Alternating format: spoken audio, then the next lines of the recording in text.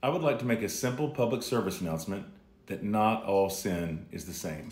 People say that sometimes, but people almost certainly don't really think it. I doubt you really think it, because it's a stupid thing to think. Now, of course, this begs the question, what do we mean by sin?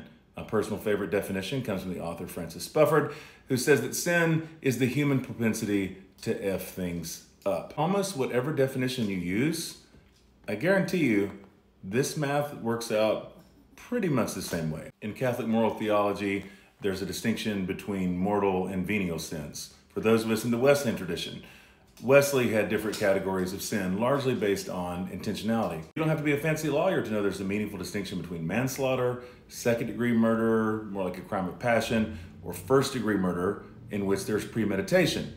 Legally, we make these kind of distinctions all the time. And yet there's a certain segment of Christians in particular that maintain this idea that all sin is somehow the same. And where precisely do we get this from? So the only thing I can imagine in terms of a text that people can use here is when Jesus in the Sermon on the Mount famously says that if a man looks lustfully at a woman, then he's committed adultery with her in the heart. Or Jesus will say that if someone looks at their neighbor with hatred, then they've committed murder in their heart. So the point here for Jesus, and Paul will make a similar move in the book of Romans, because New Testament in general kind of thunders home this point.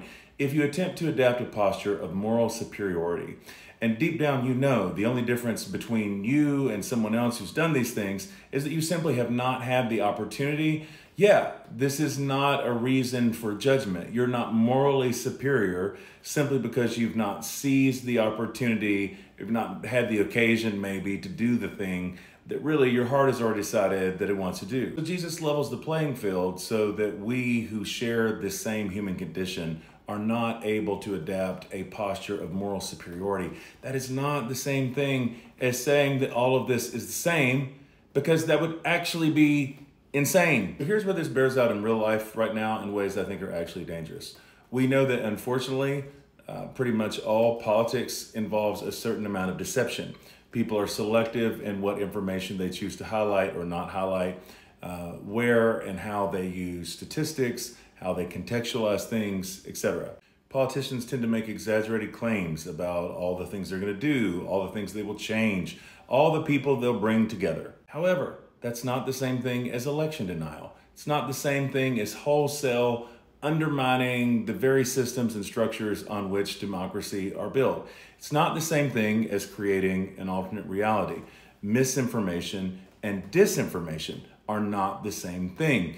Intentionally, conscientiously, maliciously choosing to lie and manipulate information is obviously not the same thing in terms of a moral category as someone over-promising and under-delivering. But there are a lot of Christians now who'll do some version of, well, everybody's got a little sin in their life.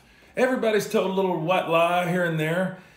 So then there's no clear moral categories. There are no real distinctions between not sharing the whole truth or kind of the normal art of politics and intentional disinformation in ways that are wildly destructive to our neighbors, to ourselves, to the world. If you are a moralistic person, and you think there are some behaviors that are naughty that people ought not to do, chances are deep down that you know there are plenty of things that you might not exactly approve of that aren't the same thing as someone breaking into your house and holding you and your family at gunpoint. Of course, there are moral categories and distinctions, and we desperately need them in times like these, especially when the difference is so vast between people who intentionally, and again with intent, not just spin, but actually turn the truth inside out in ways that disrupt our common life, and the sort of normal kind of artifice and performance that's typical to politics. These are not the same thing, and friends, all sin is not the same.